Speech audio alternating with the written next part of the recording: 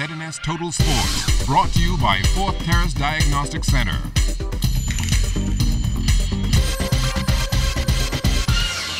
Hi, good evening and welcome to Sports Sunday. I'm Julian Gibson. When the competition gets underway this coming Friday at the Scotiabank High School Track and Field Nationals, CV Bethel will be trying to go after C.R. Walker once again, and SAC will be trying to hold off Queen's College. Entries are still coming in. I cannot say specifically, but of course you would have seen what took place at the Grifter Games, and we don't see anything being much less than that, because bear in mind that this event will also use as qualifiers for the Junior Pan American Games that are coming up very shortly. There's also the World Youth Championships that are coming up, and so the athletes will be looking to continue to maintain their fitness.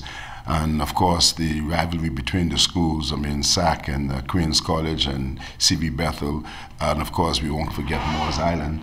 Pastor Williams has indicated that he's coming to Nassau from Moores Island to break the high school national record in the 4x4.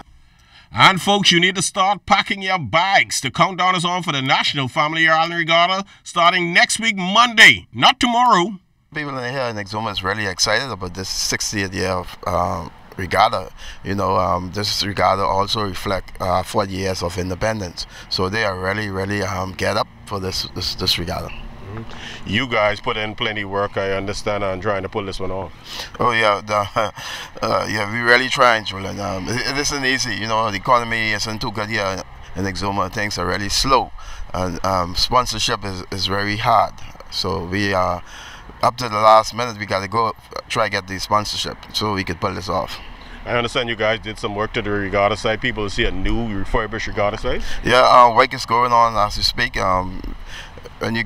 When you reach out there, you'll see a different site. We're trying to get it as best as we could. It wouldn't be where we want it to be, but for this 60th year of regatta, it's a much better change from last year. And in the House of Assembly on Wednesday, Prime Minister Perry Christie announced that he would like to see the 2014 Carifta team with team members from all over the Bahamas. Next year, I hope that there are athletes in Moores Island, athletes in Abaco, athletes in Exuma, athletes in North Andros, athletes in Eleuthera, athletes in Long Island. I hope we will join together. And I beg your pardon, in Cat Island, Rum Kings, and Salvador.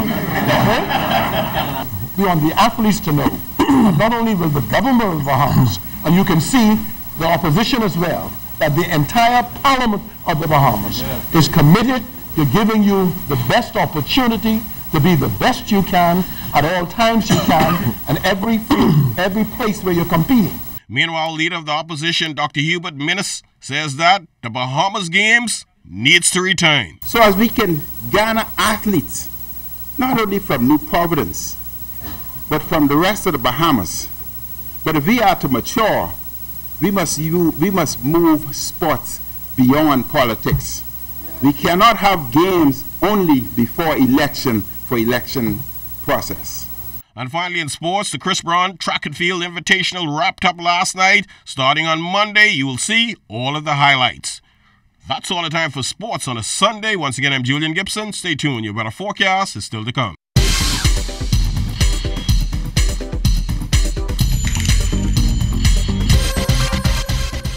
This is ZNS Total Sports, brought to you by 4th Terrace Diagnostic Center.